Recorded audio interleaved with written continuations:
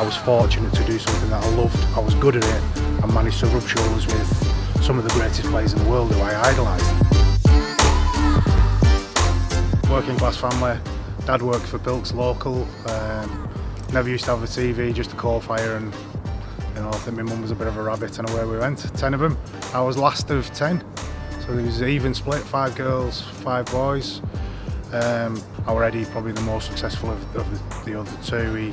He played for Great Britain, Wigan, Leeds, St Helens, everybody, Challenge Cups, won a Lance Todd.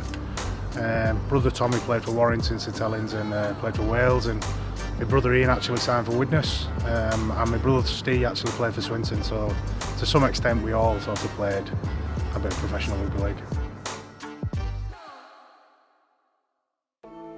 I played for St Helens Crusaders as a kid up to about 10, and I was a decent player, but I lost my dad when I was 10 and didn't really have that sort of father figure in my life, and sort of hit a bit of a rebellious streak for a few years and went off the rails as a junior. And it's tough for the mum, single mum, trying to look after me, and I sort of came back round again, and there was a kid called Warren Barra who actually signed for Wigan. And Warren was my vehicle, so he picked me up and took me everywhere. And so that was me, Oral St James at 13, and I went to Wigan St Jude's for the last year, but Saints was always in the background. And to be fair, I think if Saints would have come in and offered me a t-shirt to sign, I would have done that, and it was a t-shirt plus a bag of crisps, I think I signed for in the end. Cunningham now, always eager to take them on.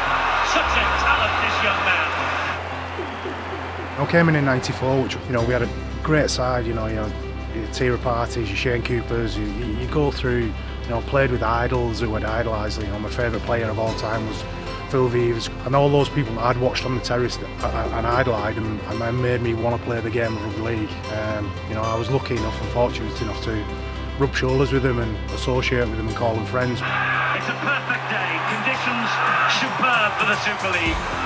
And we've been saying for a while this is what it's all about, and this is what it's all about. As Cunningham sidesteps past Radlinski, it's going to be a magnificent try. It is for Danny Arnold.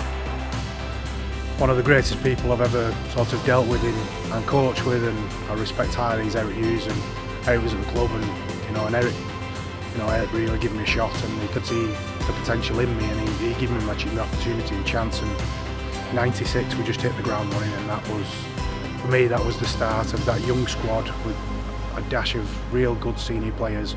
That was the start of something special for this club. Saints have won it.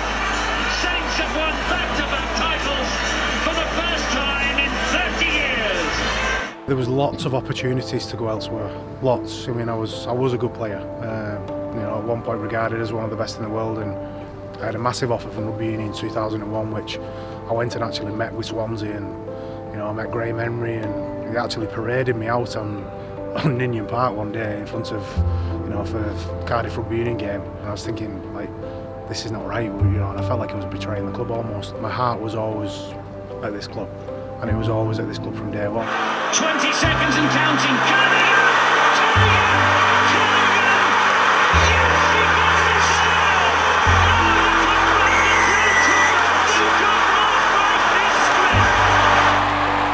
To finish my career there in 2010 when the stadium was shutting down, and things went well for me. I scored the last try, so I was in the record books of that, of the league games, and then we played Huddersfield, and I scored the last try in the playoff game. So it was quite poignant. It was almost like, the rugby gods were saying, well, we'll give you the last league try, and we'll also give you the last ever try at Knowsley Road. So for me, that was the cherry on top. Now, chance here.